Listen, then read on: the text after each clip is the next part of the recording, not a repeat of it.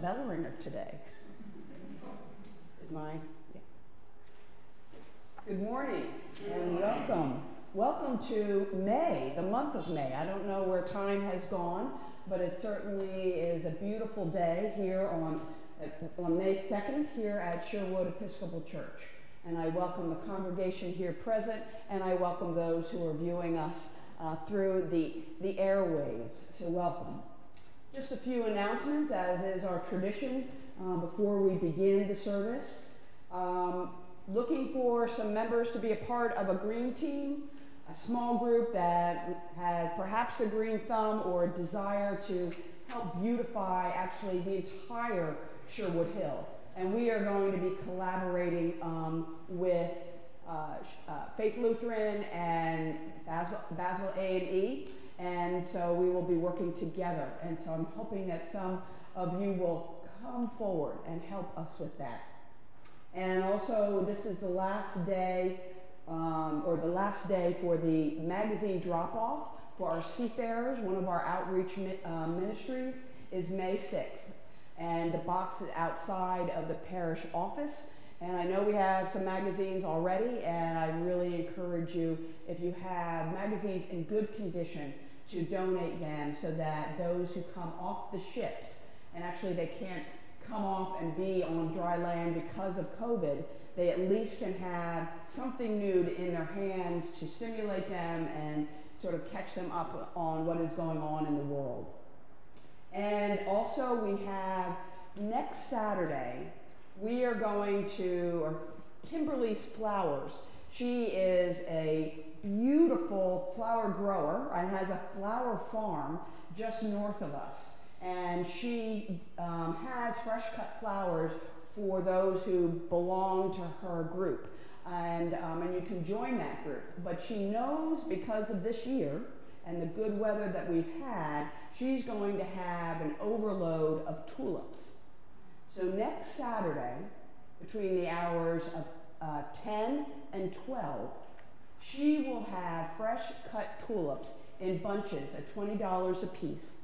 And they would be perfect gifts for the female woman, mother, friend in your life that you may want to honor on Mother's Day the following day.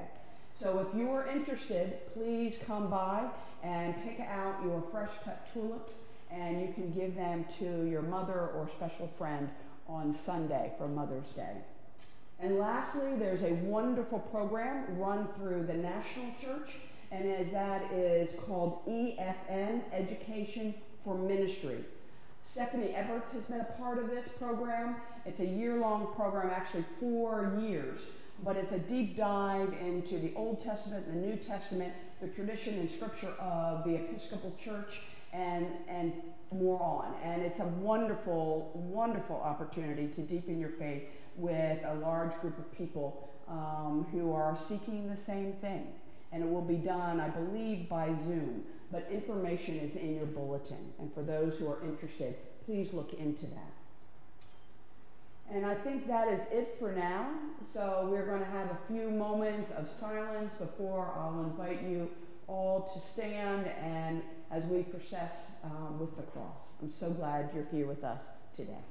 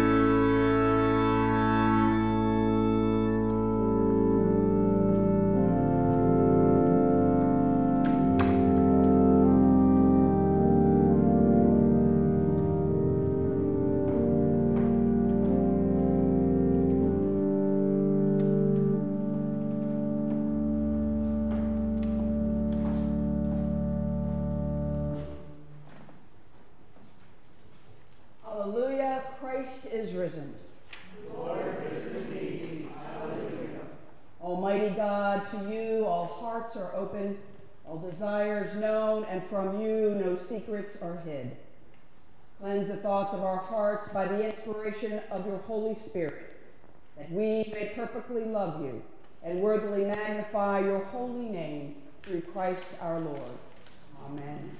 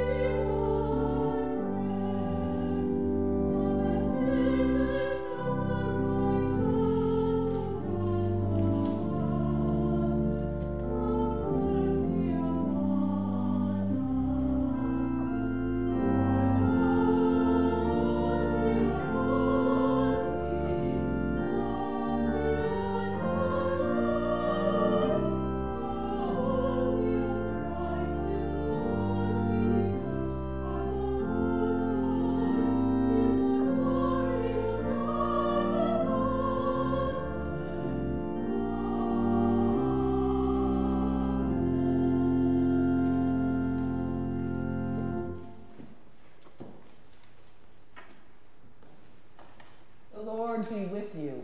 And also with you. Let us pray. Almighty God, whom truly to know is everlasting life, grant us so perfectly to know your Son, Jesus Christ, to be the way, the truth, and the life, that we may steadfastly follow his footsteps in the way that leads to eternal life, through Jesus Christ, your Son, our Lord, who lives and reigns with you in the unity of the Holy Spirit, one God, forever and ever. Amen. Please be seated for the first reading.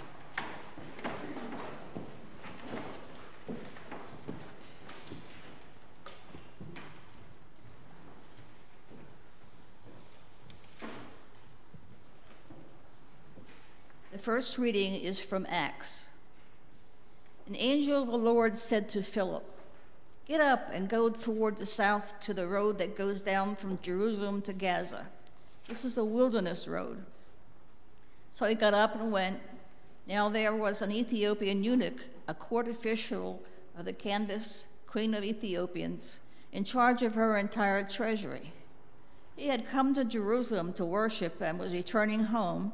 Seated his chariot, he was reading the prophet Isaiah.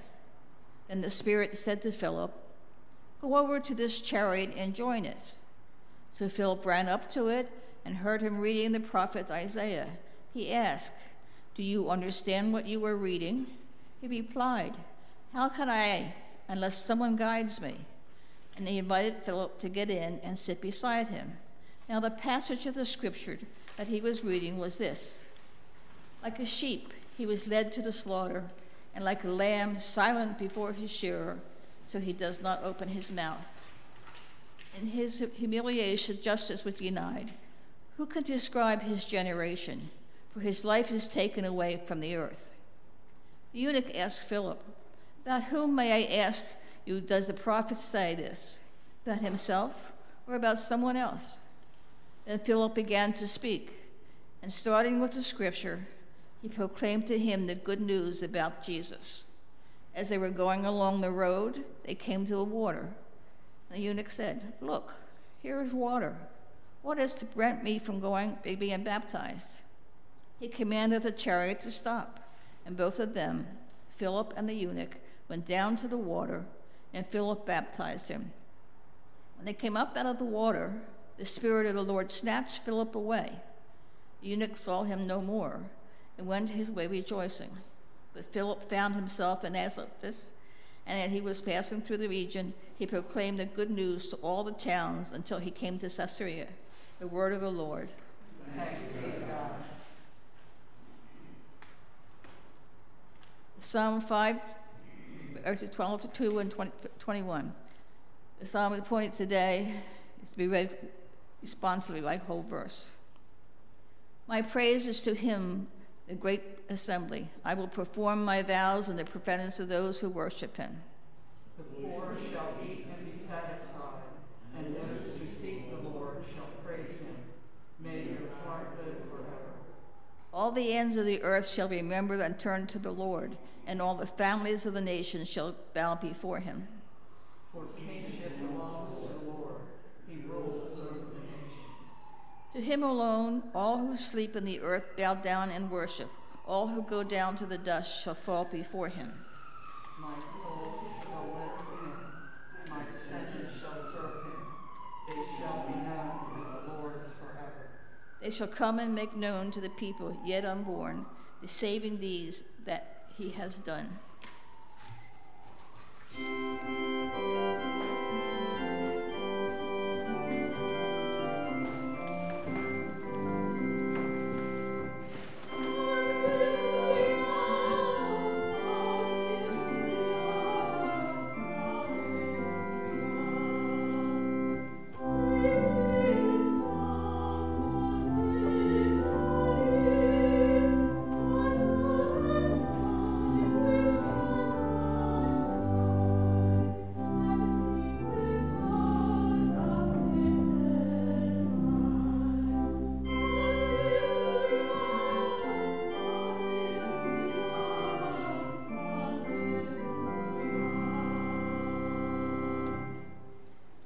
Gospel of our Lord Jesus Christ according to John.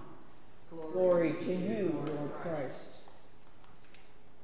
Jesus said to his disciples, "As the Father has loved me, so I have loved you.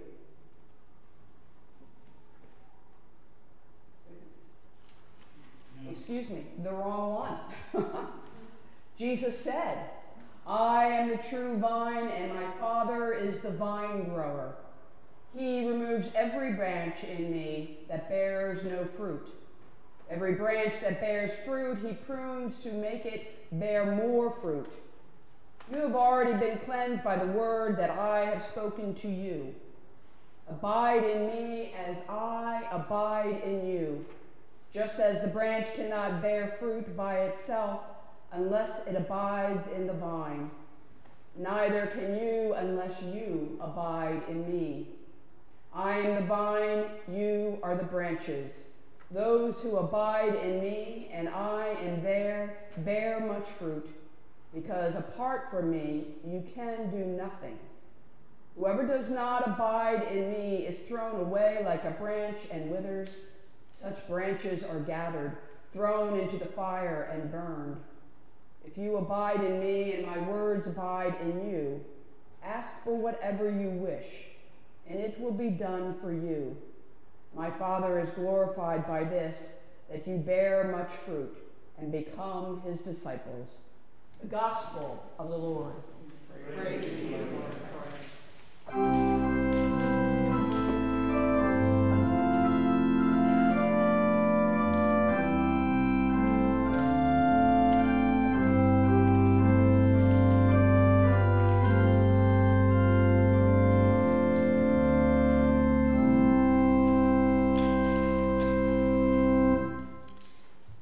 In the name of the one true vine grower, our Creator, Redeemer, and Sustainer.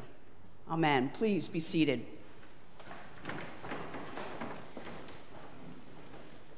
Today's scripture readings are intertwined like a grove of grapevines in a way that I didn't quite realize when I sat down with my readings on Monday. you have two separate stories from two different time periods.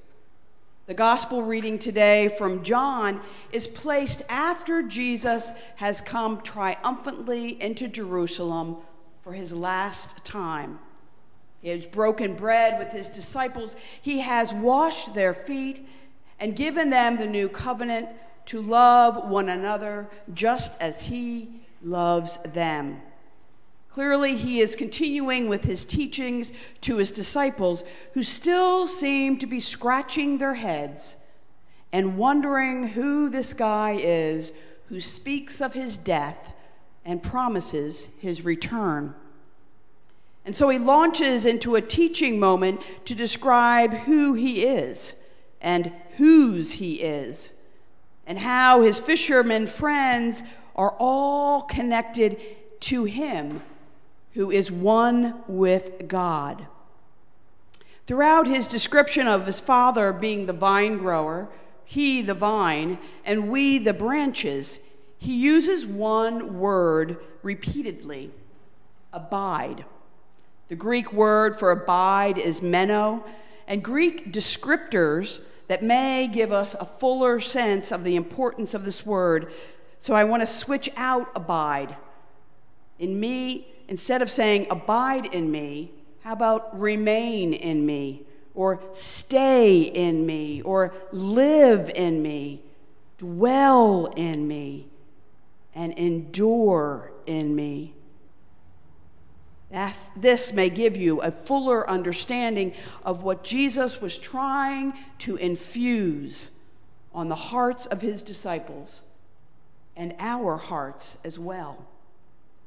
Jesus is referring to an ongoing connection with him, not something that can be broken when it is convenient. Although we as humans tend to break from the vine, therefore from God, when we get distracted into believing we can live a full and loving life without the guidance of Christ's abiding love. Remember, throughout the gospel, Jesus reminds us that he will remain in us, engaging with us, meeting us where we are, just as the vine connects with its branches. We, the branches, we are the ones who become weak or brittle or stripped, and therefore literally snap away from the giving life of Jesus' life. But how is this story from John related to the story of the book of Acts? As you may know, the book of Acts is considered the gospel or the sequel to the Gospels, in particular the Gospel of Luke.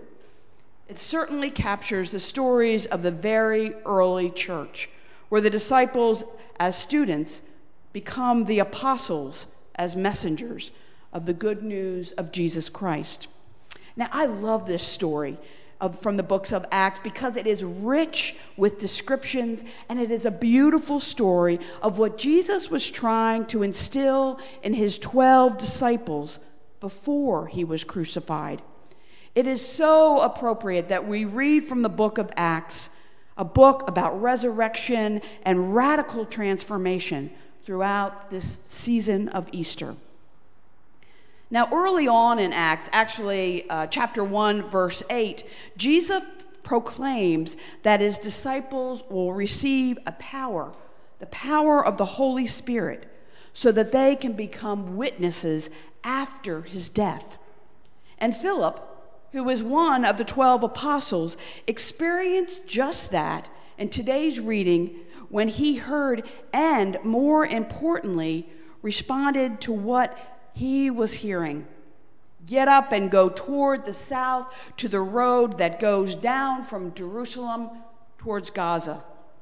And it is defined as the wilderness road. In other words, he wasn't necessarily called to stay in his familiar territory of Jerusalem.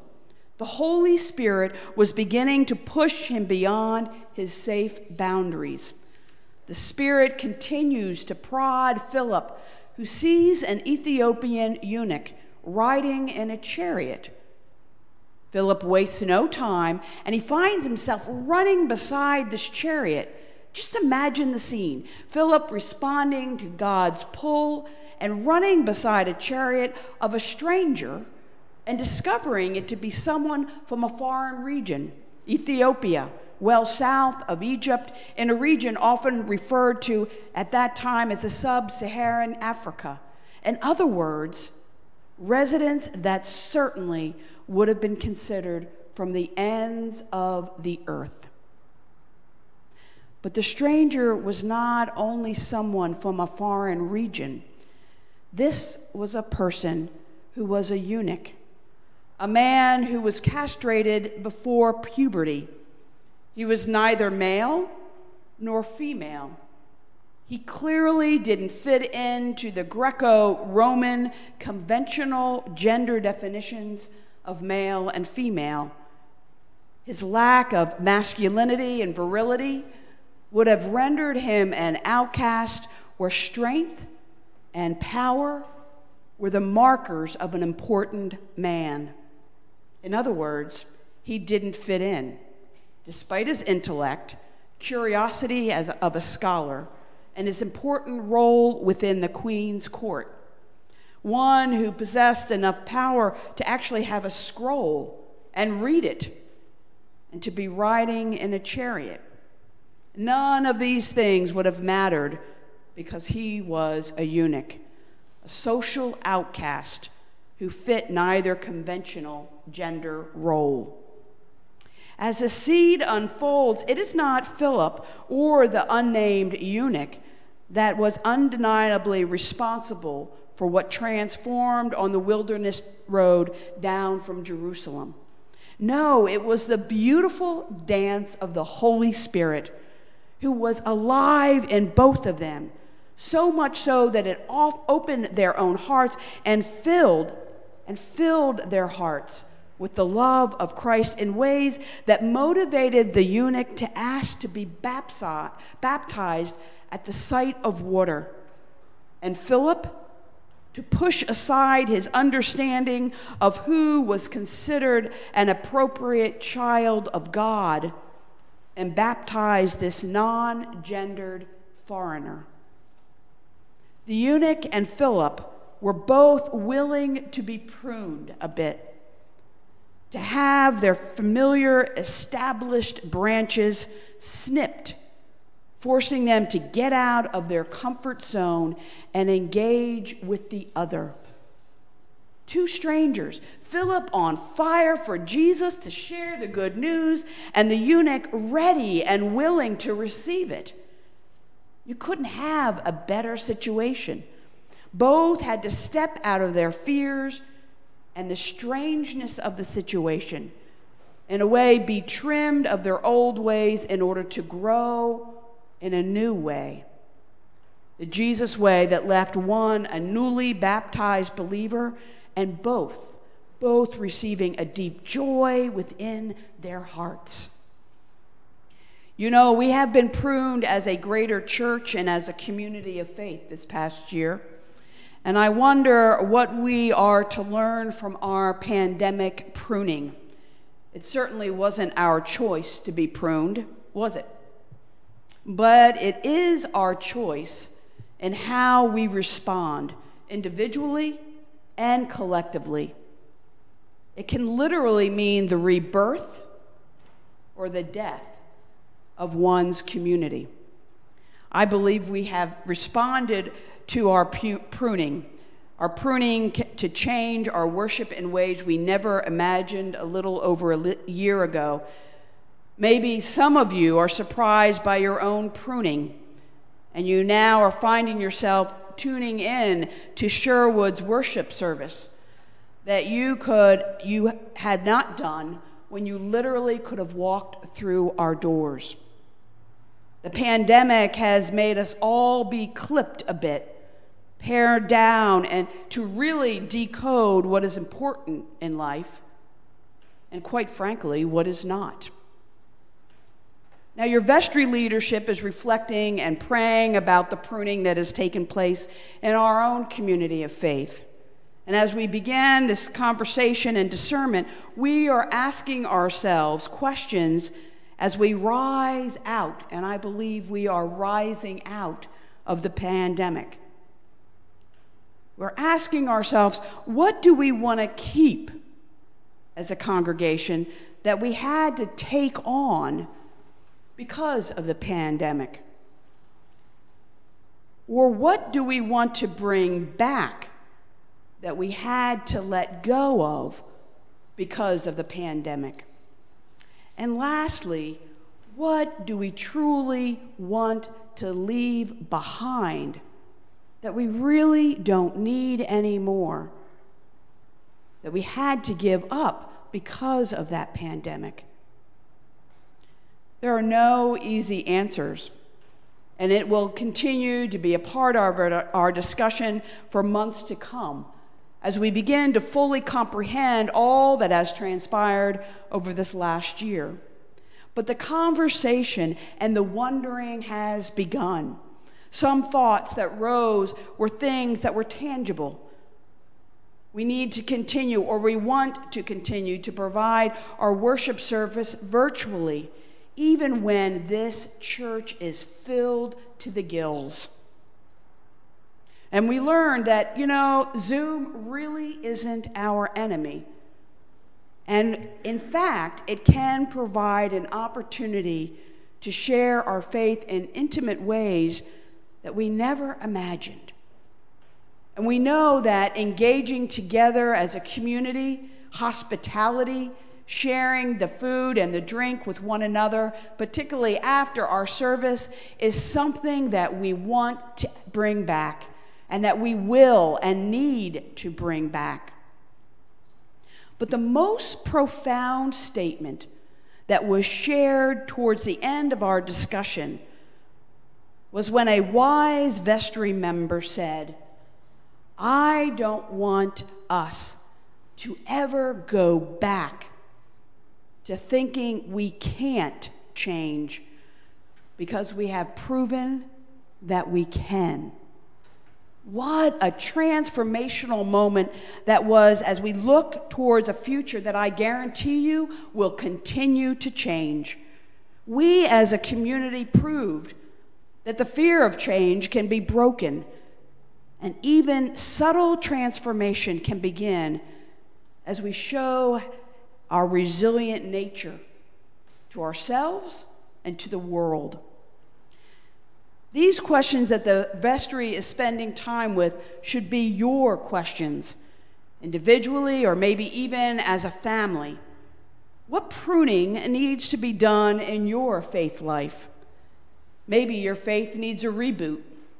You have become too complacent, and you want to be more intentional in how you live out your faith. Or you want to come out from behind the computer and the camera and begin to intentionally engage with us as a congregation, bringing your own fruits to Sherwood's table. Or maybe you need to continue just as you are, that the stripping down of your life because of COVID has allowed for the emergence of a life that is more in tune with God than ever before. Or if you were like probably most of us, we're somewhere in between, maybe fluctuating day in and day out in different spaces. Whatever the case might be, take today's scriptures, both of them, and use them as your guide as you slowly emerge from a year like no other. And look towards a future with hope and with gratitude. Remember that to truly let ourselves to be led by the Spirit as we discern our future, we must remember the word abide from John's gospel reading, mentioned 8 times in 8 short verses. To truly be a part of the vine grower's plan, the branches on the living vine, we must abide, we must remain, we must stay and dwell and last and endure in Christ and with Christ, as he always has done for us. Amen.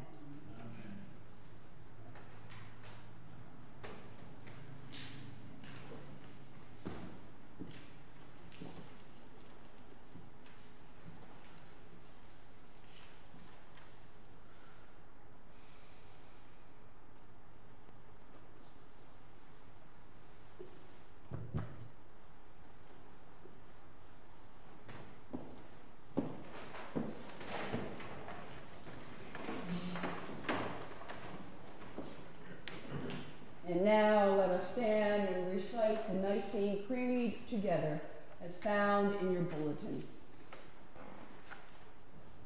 We believe in one God, Father, the Almighty, maker of heaven and earth, of all that is seen and unseen. We believe in one Lord, Jesus Christ, the only Son of God, eternally begotten of the Father, God from God, light from light, true God from true God, begotten, not made, of one being with the Father. Through him all things were made. For us and for our salvation, he came down from heaven. By the power of the Holy Spirit, he became incarnate from the Virgin Mary and was made man. And for our sake, he was crucified under Pontius Pilate. He suffered death and was buried. On the third day, he rose again in accordance with the Scriptures. He ascended into heaven and is seated at the right hand of the Father. He will come again to judge the living and the dead, and his kingdom will have no end. We believe in the Holy Spirit, the Lord, the giver of life, who proceeds from the Father and the Son. With the Father and the Son, he is worshipped and glorified. He has spoken through the prophets. We believe in one holy Catholic and apostolic church. We acknowledge the baptism of forgiveness of sins. We look for the resurrection of the dead and the life of the world to come. Amen.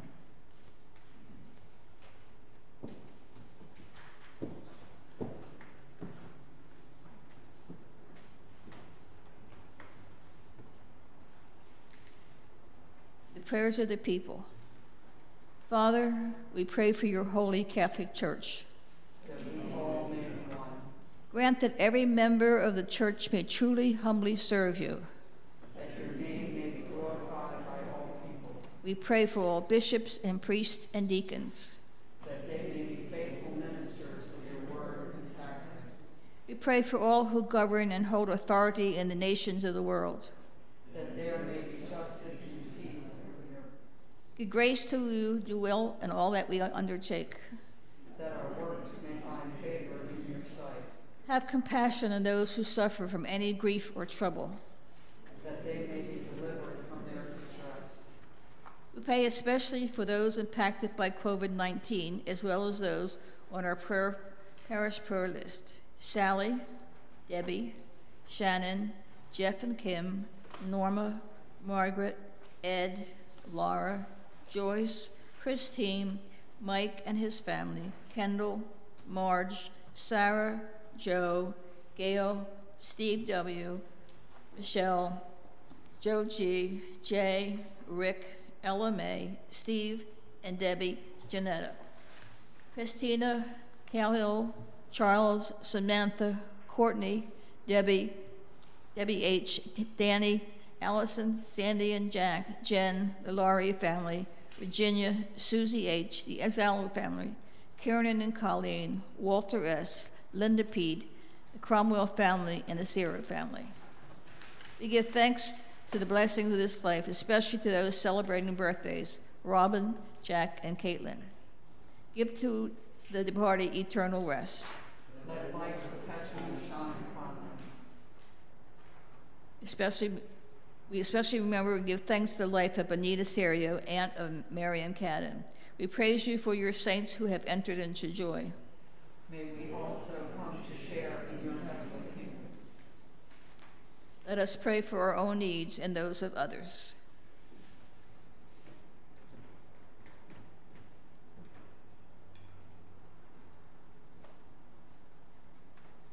Lord, hear the prayers of your people And what we have asked faithfully, grant that we may obtain effectually to the glory of your name, through Jesus Christ our Lord. Amen.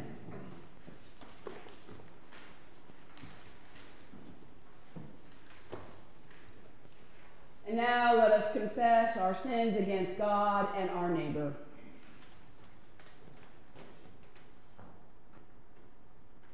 Most merciful God, we confess that we have sinned against you in thought, word, and deed. By what we have done, and by what we have not done. We have not loved you with our whole heart. We have not loved our neighbors as ourselves. We are truly sorry and humbly repent. For the sake of your Son, Jesus Christ. Have mercy on us and forgive us, that we may delight in your will and walk in your ways to the glory of your name. Amen. Almighty God, have mercy on you, forgive you all your sins through our Lord Jesus Christ, strengthen you in all goodness, and by the power of the Holy Spirit, keep you in eternal life. Amen. My sisters and brothers, the peace of the Lord be always with you, and also with you. Let us greet one another in peace.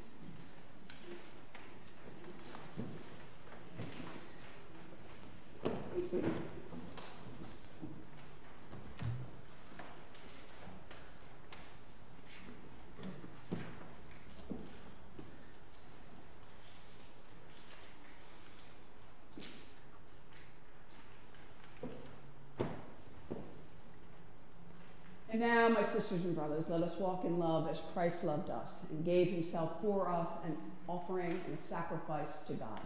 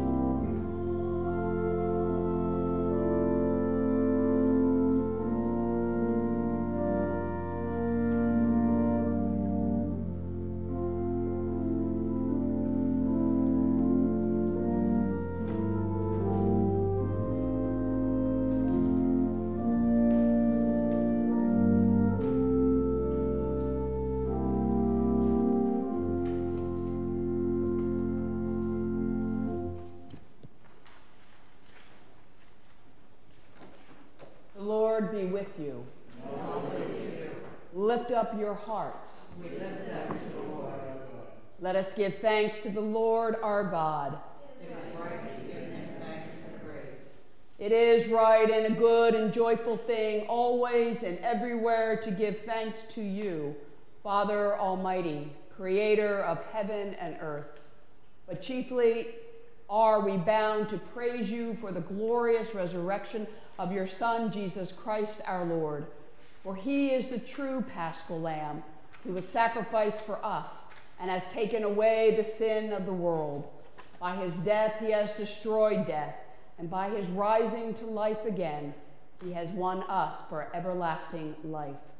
Therefore we praise you, joining our voices with angels and archangels and with all the company of heaven, who forever sing this hymn to proclaim the glory of your name.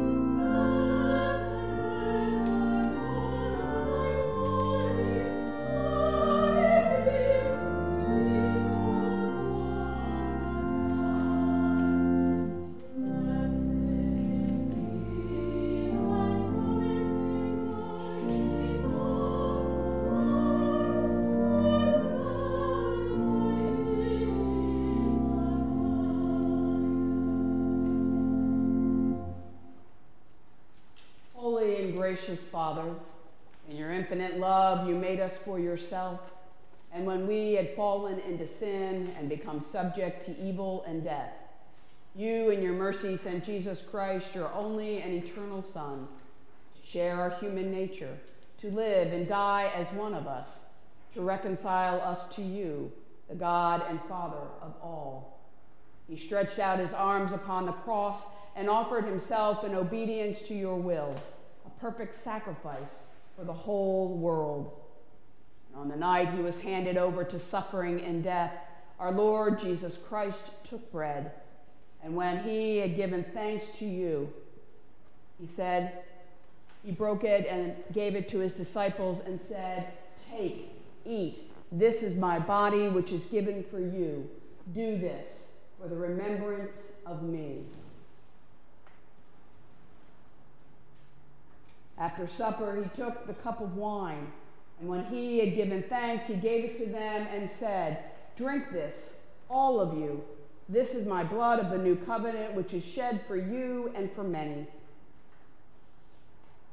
for the forgiveness of sins. Whenever you drink it, do this for the remembrance of me."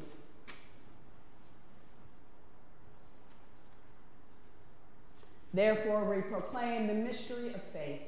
Christ has died, Christ is risen, Christ will come again. We celebrate the memorial of our redemption, O Father, in the sacrifice of praise and thanksgiving. Recalling his death, resurrection, and ascension, we offer you these gifts. Sanctify them by your Holy Spirit to be for your people the body and blood of your Son, the holy food and drink of new and unending life in him. Sanctify us also, that we may faithfully receive this holy sacrament and serve you in unity, constancy, and peace. And at the last day, bring us with all your saints into the joy of your eternal kingdom. All this we ask through your Son, Jesus Christ, by him and with him and in him, in the unity of the Holy Spirit. All honor and glory is yours, Almighty Father, now and forever. Amen.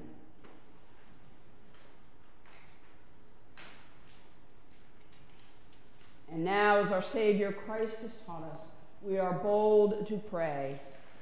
Our Father, who art in heaven, hallowed be thy name. Thy kingdom come, thy will be done, on earth as it is in heaven. Give us this day our daily bread, and forgive us our trespasses, as we forgive those who trespass against us. Lead us not to temptation, but deliver us from evil. For thine is the kingdom, and the power, and the glory, forever and ever. Amen.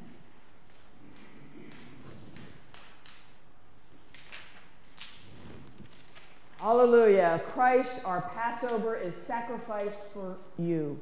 Therefore, let us keep the feast. Hallelujah.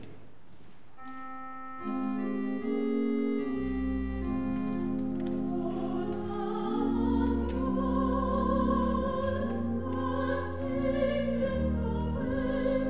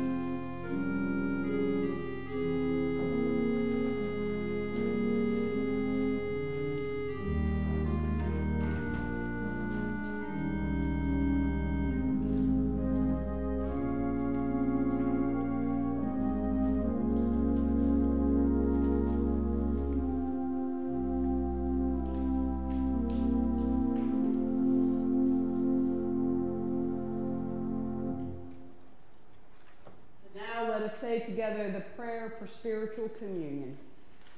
In union, O Lord, with your faithful people at every altar of your church, where the Holy Eucharist is now being celebrated, we desire to offer to you praise and thanksgiving. We remember your death, Lord Christ. We proclaim your resurrection. We await your coming in glory. And since we cannot receive you today in the sacrament of your body and blood, we beseech you to come spiritually into our hearts. Cleanse and strengthen us with your grace, Lord Jesus, and let us never be separated from you. May we live in you and you in us, in this life and in the life to come. Amen. The peace of God, which passes all understanding, keep your hearts and minds in the knowledge and love of God, and in his Son, Jesus Christ our Lord. And the blessing of God Almighty, Father, Son, and Holy Spirit, be among you and remain with you forever. Amen.